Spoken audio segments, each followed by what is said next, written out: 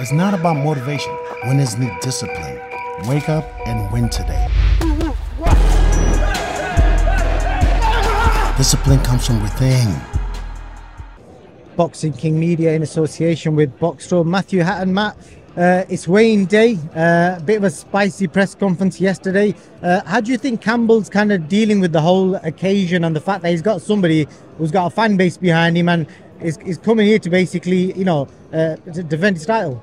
Yeah, it's, Campbell's had 14 fights now. This is fight number 15. So ready to make our move forward now. And, the central area title. I'd like to see more area title fights, to be honest.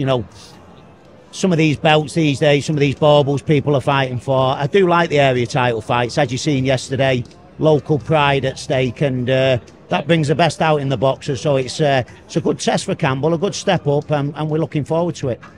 I spoke to Jimmy Joe the other day and I said to him, do you respect the fact that Campbell's willing to fight for an area title rather than, we've seen a lot of prospects fight for these WBA international belts, and it seems like you can kind of select your opponent, fight whoever you want, and he's chosen to go down this route when he probably doesn't need to. Yeah, it's a good fight. It's, Jimmy's got the central area title fight, but Jimmy's the kind of opponent we want now to push on with his career and to move forward. So I think it's a good fight for Campbell anyway, and it's a bonus that he's fighting for the central area title. It's a belt his dad won, it's a belt I won, and it'd be great for him to add his name to that list. What's been the big difference in Campbell, the way he approaches things? Because I've noticed that his last 3-4 fights, the critics are starting to go silent. A lot more people are praising his performances. He's had some good knockouts as well. So what was the change in kind of the shift from the guy that was getting criticised to now people are saying, actually, he's really good?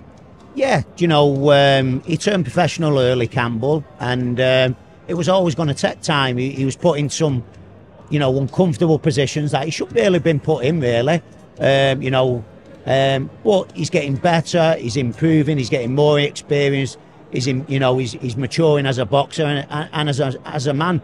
So he's getting better and better, and I think that's going to continue. What did you make of what happened in the press conference yesterday? It looked really intense. I think they gave each other a bit of a stare down. And are you wanting a firefight? Because I get the feeling that's what Jimmy Joe wants.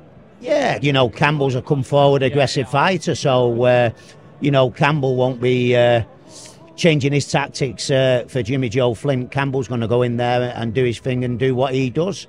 I think it's going to be a great clash of styles. I hope Jimmy sticks to his words and comes to have a fight with Campbell. Whether he'll do that or not, I'm not too sure. He had a lot to say for himself yesterday. So let's see if he can back it up on Saturday. Yourself and your brother had a big fan base. Has that kind of transitioned? Have they started following Campbell's journey as well? Yeah, Campbell got off to a fairly slow start, but people can see the improvement in Campbell now. He's worked hard, he's working in the gym all the time and just trying to get better, and he is getting better. So, people starting to get behind Campbell now, and hopefully we'll see his fan base grow and grow. Final prediction? I think Campbell will win on Saturday. I think it's a good fight. I think it'll be an entertaining fight. But for me, Campbell's too much for him, and I've got no doubt Campbell beats him on Saturday. Matthew Hatton.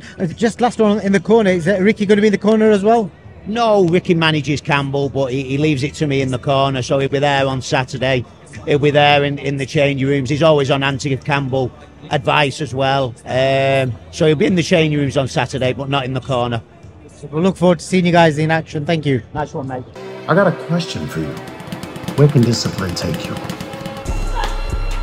Discipline points you towards your goals.